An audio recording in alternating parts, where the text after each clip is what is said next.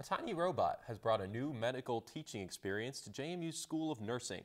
Breeze TV's Anna Saunders shows us the new learning tool making an impact on nursing education.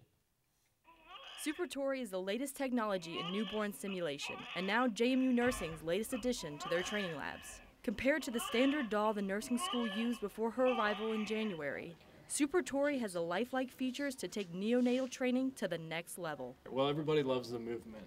Like, that's one of the first things.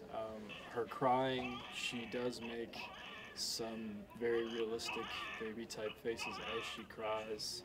Supertory's other features include changes in breathing patterns, heartbeat, and color, giving students different scenarios to assess. RF module shows connection, and then I have operational controls on the left-hand side of the software.